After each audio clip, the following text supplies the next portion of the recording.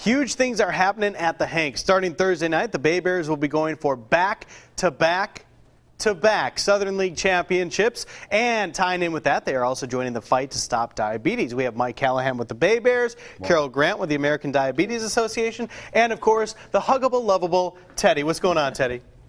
Thumbs up. All right, fantastic. Carol, I'm going to start with you. Tell us a little bit about the American Diabetes Association. Well, the American Diabetes Association is an organization that is dedicated to preventing and curing diabetes for the 26 million Americans with diabetes in the United States. How have you teamed up with the Baybears? Well, we are so excited that Teddy has formed a team this year. All right, Teddy. Yeah, he's going to walk with us at our Step Out Walk to Stop Diabetes on Saturday, October 19th in Bienville Square. We are going to have a health and wellness festival, a healthy kids zone, live music, food, fun, and more. It's going to be a great way to celebrate all the great things that we are doing to stop diabetes. All right, and also tying in with what they have going on at the Hank this weekend, the championship games that are happening. Right. Teddy has formed a team, so if you join Teddy's team, you can go online to diabetes.org/stepout, join his team, make a $10 donation, and receive 2 tickets to either the September 5th or 6th playoff game.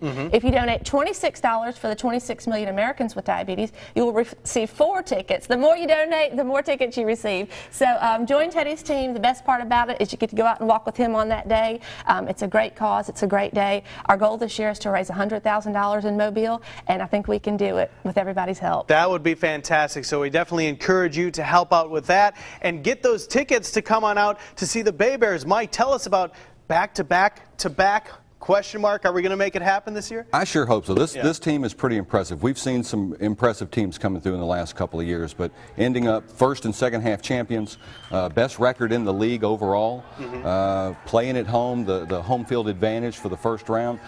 I like our chances. And taking a look at last year's video, this was the final out of the game when you won your second Southern League championship. I'm going to ask you a question. I don't know if you know the answer, but has there ever been a three-peat in the Southern League? The last time that there was a three-peat was 37 years ago. The team in Montgomery, which happened to also have a player on it by the name of Alan Trammell. Alan Trammell with the Detroit Tigers, and now with the Arizona bench coach, an Arizona coach. So it kind of all comes full circle, and Alan's given us his blessing to break that record.